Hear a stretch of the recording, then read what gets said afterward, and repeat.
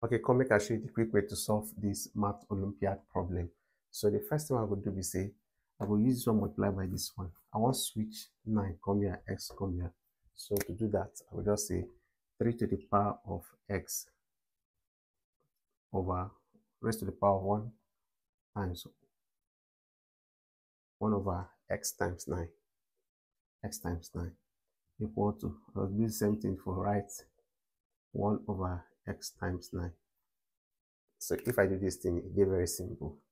This one will easily multiply out, leaving us with 3 to the power of 1 over 9 equal to this one will multiply by this one.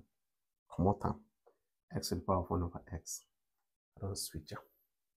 So now, I don't say this one has to be like this. 1 times 1 over 9 and the same thing as 1 over 9. So here I'll free replace them with 1 times 1 over 9.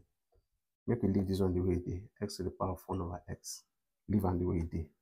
No change them. So here, 1 are the same thing as 3 over 3. 3 divided by 3 will give you 1. So I'll just say 3 to the power of 3 over 3 dot 1 over 9 equal to x to the power of 1 over x.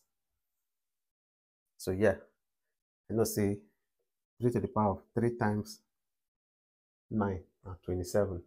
So I'll just get 3 times 1 over 27. 3 times 9, 27. This one, 9, this dot, 9, this 3, and this 3. Why no one multiply this by this one? It's very simple. I'll show you why.